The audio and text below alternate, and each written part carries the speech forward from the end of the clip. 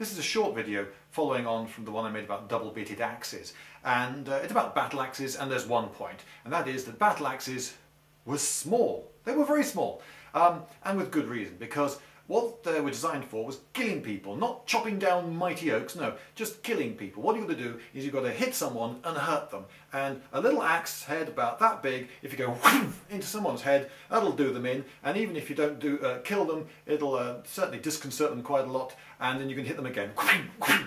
And this is how you fight. And maybe there's a guy over there. So what you want them to do, you need to be able to fight, you need to be able to move from one place to another quickly. You might parry with the axe. By and large, axes, if they were single-handed, were used with a shield, so that's what you do most of your parrying with. But you want to be quick.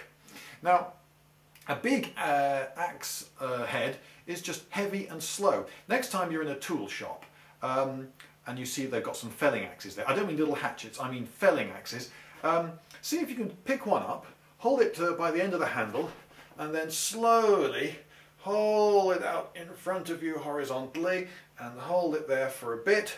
And then look at the size of the axe head, compare it in your mind with the axe heads that you see in fantasy films and so forth, which are immensely big.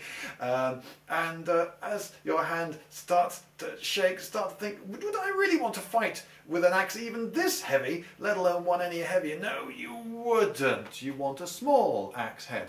And sure enough, battle axes are small. Here are some photographs I took in some museums. There's a Bronze Age sword there. You know how big a sword is. That's a reasonably large, it's a full-size sword. And look, Bronze Age battle axe head. It's Diddy! Here's a Dark Age sword. Again, it's a Viking-style thing. This is from a museum in Copenhagen. And look, battle axe head. It's Diddy! Now, you may say, yes, well, of course, but double-handed axes, they were much bigger. Yeah, they were bigger. The fearsome Danish axe as used by the Vikings.